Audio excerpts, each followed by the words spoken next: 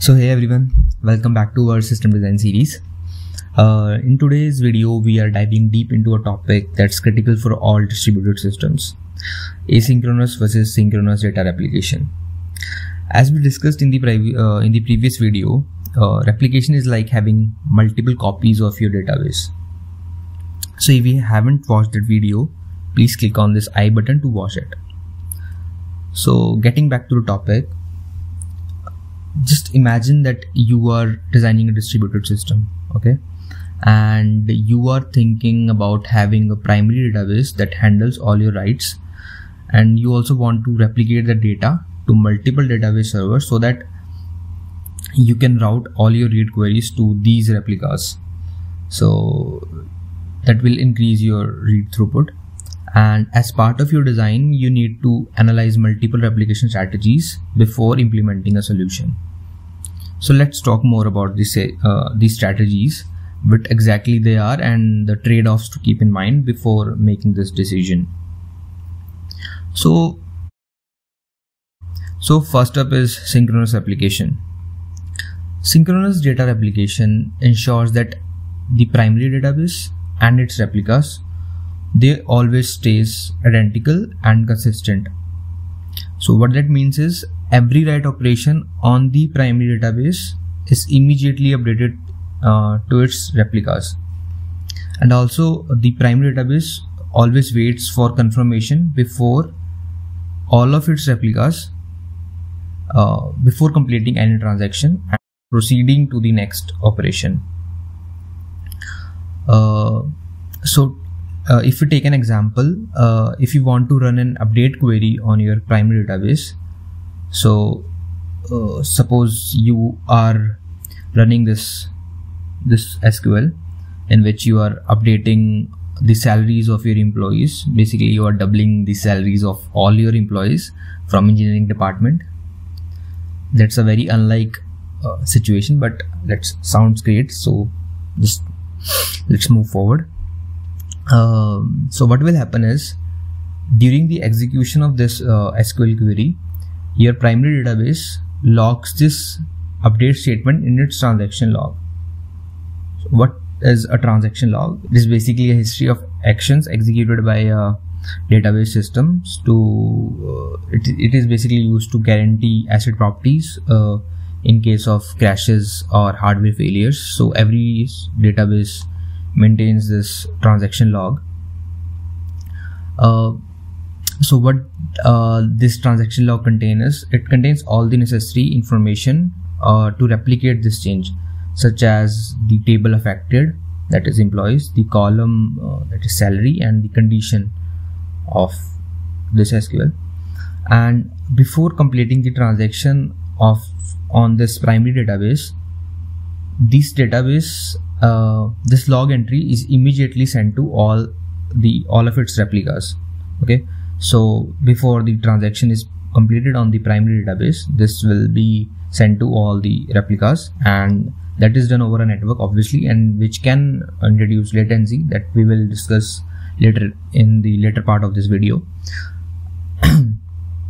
So after that, each replica receives this log entry and starts applying this update to its own copy of the employees table, and they also logs this change in their transaction log to maintain a consistent history.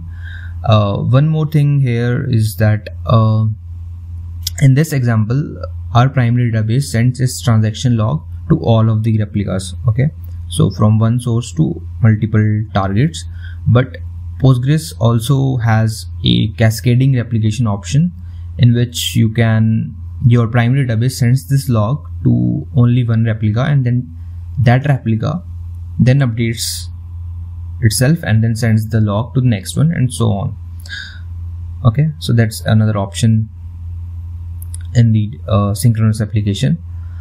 Then after updating themselves, each replica sends an acknowledgement back to the primary database indicating that the update has been successfully applied.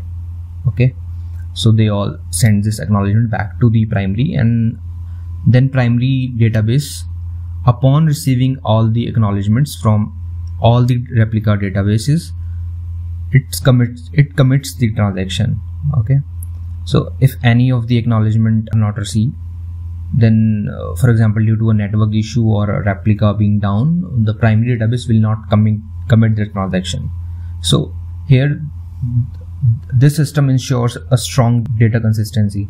That is the main highlight of synchronous replication, that it ensures you a strong data consistency. So that's how the update works in case of synchronous replication. So what are the advantages of this system? Let's so as we talked about data consistency, that is the main highlight of synchronous application. So basically it ensures that both primary database and replica database have the exact same data at all the times. So if you need your data to be spot on and always in sync, synchronous application is your best friend. Okay. Second advantage is high availability. So let's say if your primary database ever decides to crash, okay, so your hardware failure due to any whatsoever reason, so because you were using a synchronous replication strategy, any of the replicas can jump in and take over with almost no data loss. Okay, it's like having a ready to move backups, and you don't need any other effort to, and you don't suffer any downtime. Okay, so we'll discuss more on these failovers in upcoming videos. There are some disadvantages of synchronous application as well. First and the most is latency. So as you can see that if you are waiting, if your primary server is always waiting for replica databases to give their acknowledgement back, and that can surely slow things down, especially if your network is slow. So latency is the main disadvantage, and the second disadvantage is write throughput. That is also very obvious, that if your write queries needs confirmation from all the replicas, and all that back and forth confirmation can reduce the speed of your write operations, because there is a lot of extra work involved in keeping everything in sync. So that's about synchronous application, and so that's it for the part 1 of this video. We'll talk about asynchronous application in the next video, and we'll also discuss a hybrid solution that combines both of these techniques. So stay tuned and subscribe to my channel for more videos related to system design, obviously.